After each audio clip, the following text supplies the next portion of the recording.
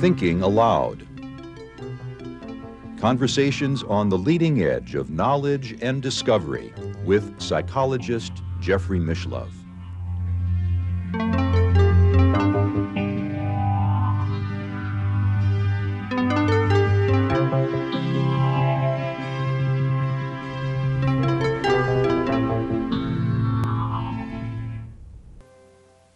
Hello and welcome. I'm Jeffrey Mishlove. Today we're going to be examining the concept of enlightenment. Why is it that people throughout the world, in almost every religious tradition and cultural tradition, pursue the notion of enlightenment? What is enlightenment? Is there such a thing? Is it possible to attain enlightenment? With me today is Mr. U.G. Krishnamurti, a world traveler and author of Mind is a Myth and The Mystique of Enlightenment. Welcome, U.G. Thank you. You know, people often have referred to you as an enlightened being, and I know you're very uncomfortable with that. In fact, you told me earlier you're uncomfortable with the concept of being at all. Yes. You see, the question arises only in relationship with becoming. And enlightenment is also becoming, you see. So I would go one step further and say that the human mind, if I may use that word, quote and unquote, is interested only in sensual activity. You know, the living organism or the human body or whatever you want to call it is only responding to the stimuli. It is not interested in pleasure at all. See, the moment you use thought to experience anything in terms of pleasure, it becomes a pain for this body. And yet we pursue sensuality and yet find only pain in it. But we love pain, in other words, we love and we pain. Enjoy pain and call it pleasure. You see, the human body is not interested in pleasure of any kind. It is only interested in maintaining the sensitivity of the nervous system and the sensitivity of the functioning of the body. So the moment you say a particular sensation is a pleasurable sensation, the demand to make it last longer goes with it. So then the demand to make the pleasure last longer turns what we call pleasure into pain, and that's a painful sensation to the body. The body is trying to be rid of that pleasurable sensation, and what we are stuck with is pain. It almost sounds as if the greater the pleasure, then the greater the pain must be. We have introduced the degree into that what is called pleasure, you see, because the thought is always interested in more and more of something and less of the other. I am not saying anything against pleasure. See, the moment you use thought as an instrument to have pleasure, we have there created a problem. Since man has realized, since I don't like to use the word man or a human being or in general terms, the average man, see, that man is you and I sitting here. So since this demand for permanent happiness is something which cannot be achieved through anything, any thinking that is open to us, we have projected and created what is called enlightenment, God, self-realization, call it by whatever name you like. So that is the ultimate pleasure.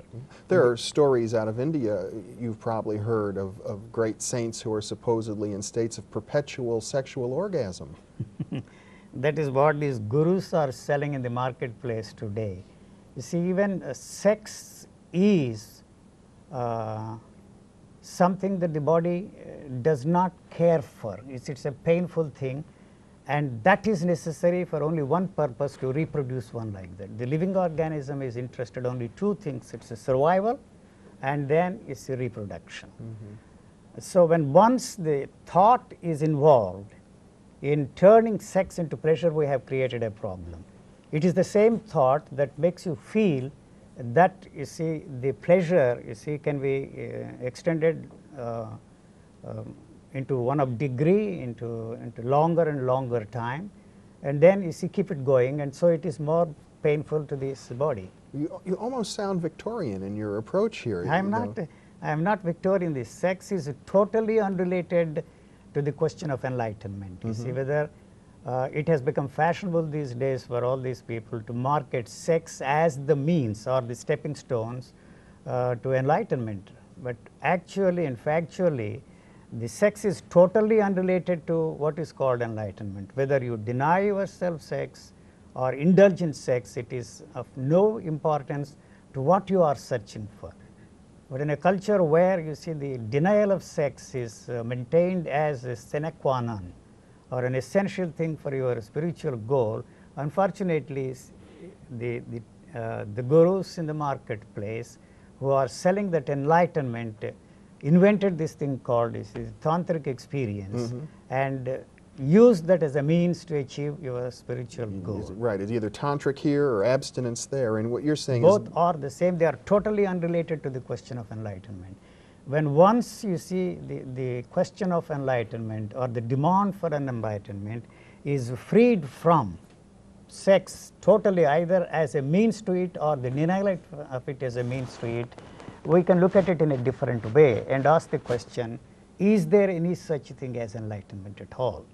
We have accepted, taken for granted that there is such a thing as enlightenment, but we never questioned that, because when once you question the whole idea of enlightenment, or as you put it, the concept of enlightenment, we are questioning the teachers who have talked about it, and we have invested our tremendous faith in them. So the sentiment comes into the picture, and we accept that as a gospel truth. Well, yes, we have this notion of the great sages of antiquity in many different cultures have written and talked about higher states of consciousness and enlightenment. That is true, but I am questioning the very consciousness itself. Is there any such thing as consciousness? That is my question. So you become conscious of yourself and the world around you only through the help of the knowledge that is given to us by these so-called sages, saints and saviors of mankind. So is it possible for you to be conscious of anything without the help of that knowledge? So we have to question the very thing that we have taken for granted. We are very naive and to accept it, and then you see spend the whole lifetime in search of whatever you want to have it, enlightenment, God realization, self-realization, or what you have. In other words, it seems as if there's a paradox here, because on the one hand, our consciousness, it seems as if it leads us to question the tradition, the so-called truths that are handed down to us, and you're saying, but without that tradition, without those truths, we would have no consciousness. You know, that is part of the structure of our thinking. You see, unfortunately, the thought has divided itself into two and created, you see, this duality or the neurotic situation for us. The whole culture teaches us that you should not compete. Competition is to be eschewed. Ambition is something which you should not, you see, have. Spiritual teachings tend to say this. Spiritual teachings, yes, always. I mean, certainly in athletics and in capitalism, there is this sense of demand competition. that you should be free from ambition, you should be free from greed, you should be free from this, that and the other. But at the same time, ambition is absolutely necessary for survival in the society in which we are functioning today. So it is that has created the neurotic situation for us. We want pleasure, and at the same time we know that the pleasure is giving us pain.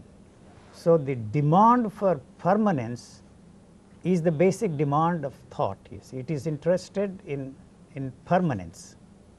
The permanence not of this living organism, but the permanence of the continuity of thought. So the body knows in a way that it is permanent. You see, not in the sense in which we know that this is permanent, that is not permanent, but that knowledge is of a peculiar kind that it knows it is permanent. So it is not interested in the idea that this is coming to an end one day, you see. So the one that is involved in this pleasure moment is the one that is asking the question, what will happen to this living organism when it dies? You see, for the body there is no such thing as death at all. So because it has no way of experiencing the fact that it is alive at this moment and that it is dead after 60, 70, 80 or 100 years at all.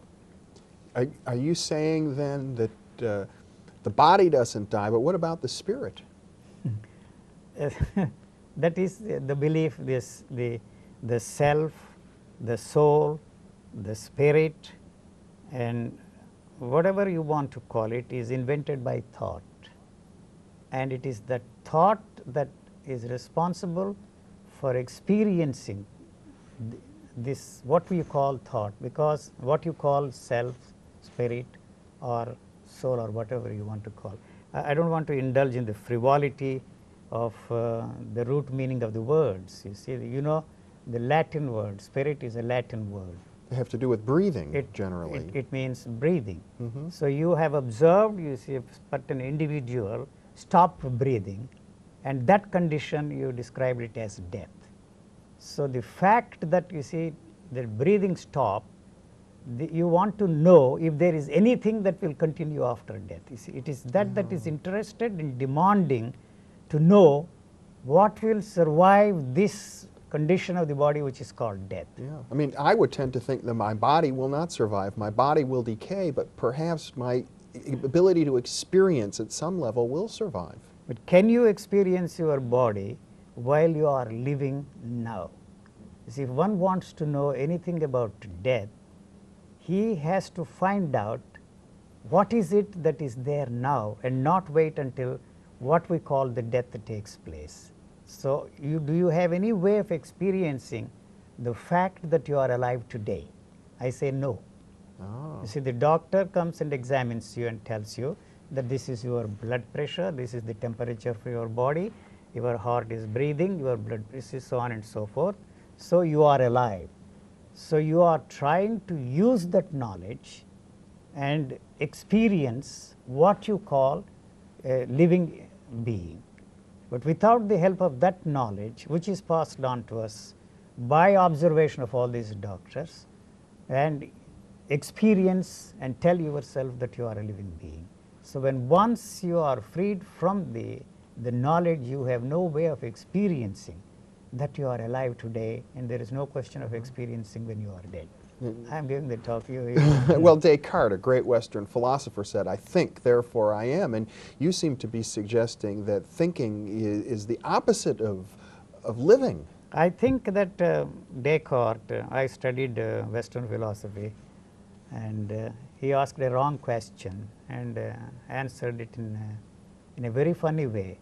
We think, I think, therefore I am.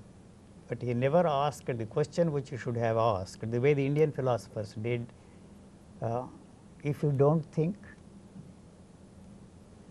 are you there? So, the basic question which we have to ask is, what is thinking and why do we think at all? If you don't think, there is still the question there, you see.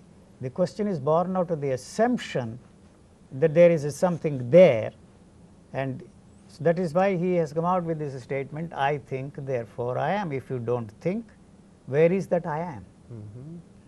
Well, isn't it true that when we talk of enlightenment, the great sages of India have said when you stop thinking, you can enter into this vast ocean of bliss, and that's enlightenment. The bliss is the bliss, or whatever you want to call it, is essential pleasure that we are indulging in.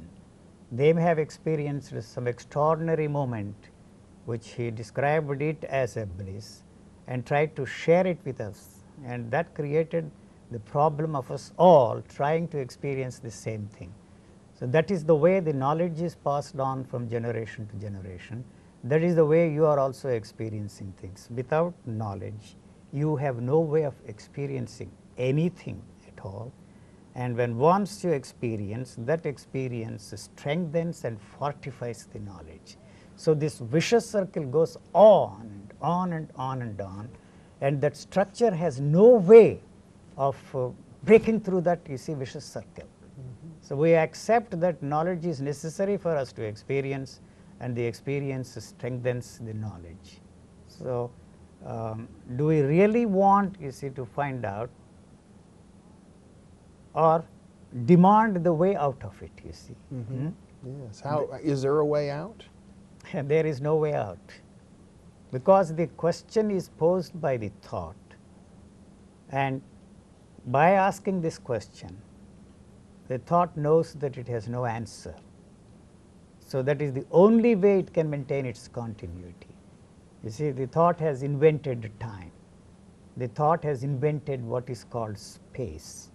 You see, without the help of the knowledge we have of space and the knowledge we have of time, there is no time, there is no space. The scientists may talk and say anything they like, but they are also saying that there is no such thing as a time, there is no such thing as a space, there is no such thing as matter, but what is called space-time continuum. Is there a space? I question that. Is there a time? The moment the thought is born, the time is there. So, it is that that has invented what is called say the timeless, and pursuing that timeless, and it knows that it has no way of putting itself in a timeless state, because the thought has to be absent in a so called timeless state. It is an invention of the time to perpetuate itself within the field of time. Well, it sounds like we're trapped. We are trapped, and the very demand to get out of the trap is really the problem. See, there is no answer to that at all. Well, are you suggesting then that in the history of humankind there have never been enlightened persons? No, I am not for a moment saying that there is no such thing as an enlightened being. We have plenty of them, you see. But I question the very the demand to be enlightened. You see, as I said at the very beginning, to me there is no such thing as enlightenment at all. See, the enlightenment is in the future. As I said a while ago, it is the time that has invented the thing in the future. The future is always, it puts the enlightenment there. So, the enlightenment is part of the knowledge that is passed on to us from these great teachers who claim to be enlightened people. And it is the past that is in operation here, projecting into a future a thing called enlightenment. So, first of all, is there any such thing as the present? I say there is no such thing as present, there is no such thing as now, there is no such thing as the moment here, because if we say this is the moment, this is the present, this is the now, you have already brought into this picture the past. In the past I was not enlightened, so I am going to be enlightened tomorrow, but what about now? So, am I enlightened or am I not enlightened? What is it that tells me that I am enlightened, that I am not enlightened, that I am free and not free? It is the knowledge that tells me that I am not free, that I am not enlightened. So, if you are not enlightened now, you are going to be enlightened tomorrow. I don't know if I make well, myself there's clear. a paradox here somehow, because I guess it strikes me that if one is really enlightened, there's a transcending of space and time, so that if one is enlightened, it's always there. So, that assuming for a moment that there is an enlightened being, Yes. he has no way of telling himself that he is an enlightened man, and there is no question of his trying to enlighten others. I mean, as soon as I say I am enlightened, I've already come back. The knowledge about enlightenment passed on to us from generations tells you that you are an enlightened man, you see. So, then naturally you want to enlighten others. So, it is a petty little experience which has become possible for me through the help of this thought. So, what I experience and call an enlightenment is a thought induced experience and not really an enlightenment at all. You mean every description of enlightenment is essentially an illusion? Why are we concerned about enlightenment at all? Well, it seems like A way out. Yeah, what else is there to do? The way out, you see. So, you are putting off the problem to a future date. What I am suggesting is that there are no problems at all. You see, what we are stuck with is the solutions offered to us by the people who you think and I think are in the know of things, that they have the right solutions for the problems. But those solutions have not helped us to resolve our problems. but somehow we are caught up in this field of time, and time is hope. You see, it tells us that by repeating the same thing over and over again, you will be able to solve this problem. So these solutions have not helped us to solve the problems at all.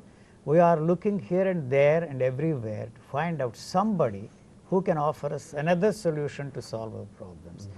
But one who is interested to resolve the problem must be ready to brush aside, you see, all the solutions offered by these saints, sages and saviors of mankind in the past and in the present and yet to be unborn.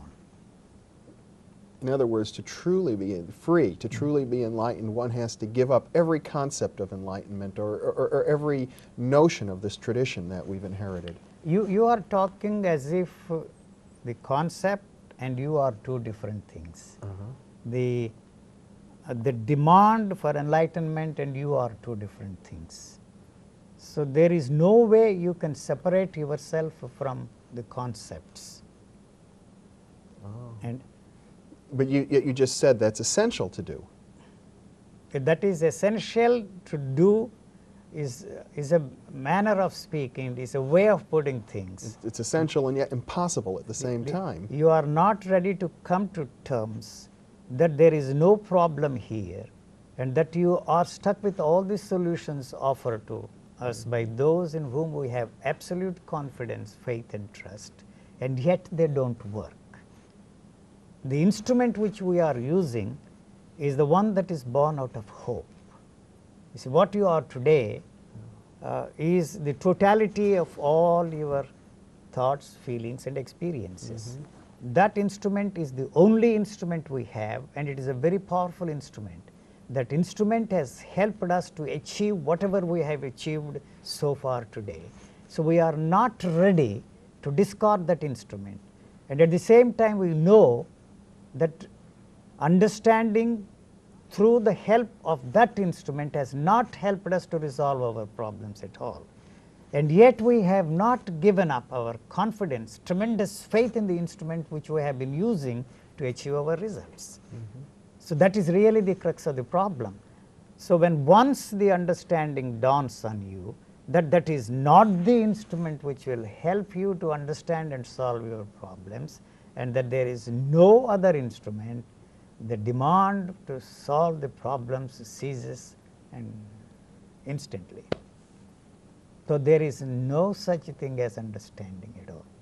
How I stumbled into this is something which I have no way of knowing. This is somehow it dawned on me that the intellect which I have developed through sharpening it, you see, using it, has no way of understanding anything. And at the same time, the tremendous faith in that instrument is lingered. You see, that is the only instrument. I do not know of any other instrument. That's the only instrument I have, and it has not helped me to resolve anything, to understand anything. And somehow it dawned on me that that is not the instrument and there is no other instrument. So that means it knocks off the whole basis of any other way of trying to understand anything. So the whole idea of intuition goes down the drain and down the tube. Why? Why does intuition go down the tubes? You see, intuition is nothing but a refined, sensitized thought, if I may put it that way. Yes. So, but it is still, you see, caught up, you see, in this, the use of thought to resolve, you see, the problems. Well, wouldn't it be better at least to have refined, sensitive thoughts rather than crude, insensitive But what is the thoughts? difference? What is the difference between a crude thought and a sensitive thought? Well, in Western tradition in the 18th century, we had a notion of the Enlightenment which meant, you know, being free of superstition, at least being able to see things as they are. But are we free from superstition? Why do we swallow everything that every scientist dishes out every day? You see, we say it is scientific, but it is not so scientific. They are as dogmatic as the religious people of the bygone days. But because what science has given us, the technology, we invest tremendous faith, you see, in the scientists. Every 4 years, you see, their theories are changing. As I said the other day, their interest in trying to find out the fundamental particle is such in vain, but they will go on and on and on and on and on. They are not going to give up anyway. I mean, the intellectual effort to solve the mystery of the physical universe is in vain. Is in vain, because of the fact that the scientist is separating himself from the universe. It is a single unit, you see. The nature and man are not two different things. As I said before, a while ago or last time, that somewhere along, you see, the evolutionary process, this self-consciousness occurred in the human species, you see. But how do you know we're not actually separate? How do you know that the self-consciousness is not valid? You know, it is the thought that creates the space, as I said. Thought is space. So let me give you an example. Okay, we have about a minute left. This is in touch with this. Yes. What is it that tells you that this is hard? The knowledge that it is hard is the thought, and the thought creates the space between the two and tells that this is hard. Otherwise, there is no space between the two, and there is no way that the sense of touch can tell you that this is hard and not soft. I mean, even something as basic as the sense of touch, something we take so for granted, is really just another thought process. Another thought process. So thought is a space, thought creates a space, and in that space we function. So the space is something which can never be experienced by thought. So we're trapped in our own thoughts, and our thoughts can never really even see themselves. it has no way of looking at itself. You see, what you see there, the very question, is there a thought, or the interest, the demand to look at thought is created by thought. So what you see there is about thought and not thought itself. Yuji Krishnamurti, thank you very much for being with me. It's been a pleasure. Thank you. And thank you very much for being with us.